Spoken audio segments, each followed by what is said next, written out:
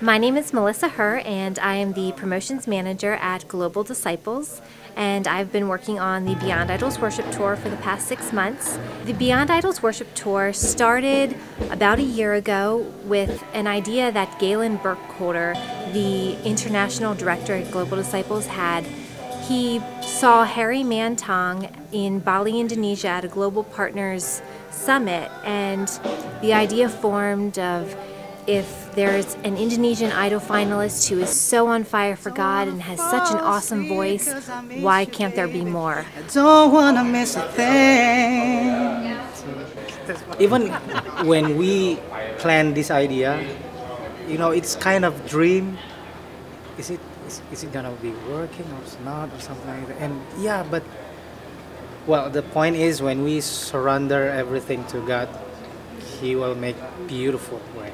Hi America, apa kabar? That means how are you? I'm Harry Mantong. Well, you can call me Harry. I'm from Indonesia. I am one of Indonesian Idol finalists. I'm 28 years old and I'm married. He also met Mickey, and also from Indonesia, and then he met Helen through a different connection, and Helen is from Kenya. We have one artist, Joanna Martino Beasley, from the United States, and that formed our Beyond Idols Worship Band. Hi, my name is Helen Akoth Mtawali from Kenya, East Africa.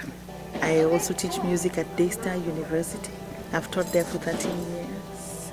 I thank God for the Holy Spirit, and I thank God for the fact that we can share in unity in Jesus Christ, because through Christ we're able to work together. It's as opposed to people just meeting from different countries and coming to sing.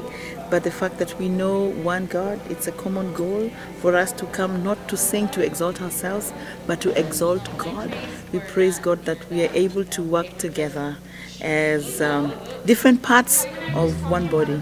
Because if somebody has won a competition, they're an idol, they're celebrities, or I am, treat me like a celebrity, like in my own country, But that we're able to humble ourselves and let God arise as Jesus increases as we decrease.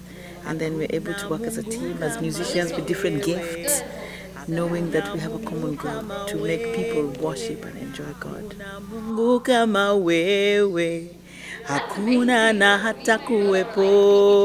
So the difference between American music and African music is dance. We go nimetembea kote kote, nimetafuta kote kote, nimezunguka kote kote, hakuna na hata kuwepo, which means I've searched and searched here and there.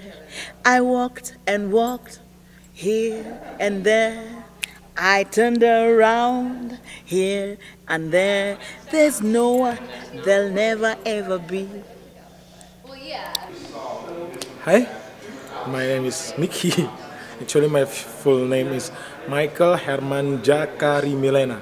I come from Indonesia.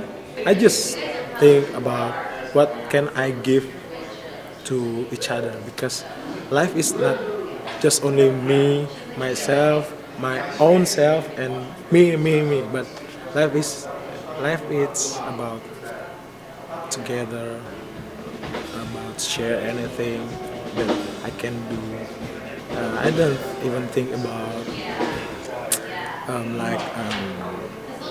I become a famous or familiar. I think that's not my principle in my life. I just want to do my best. Hallelujah.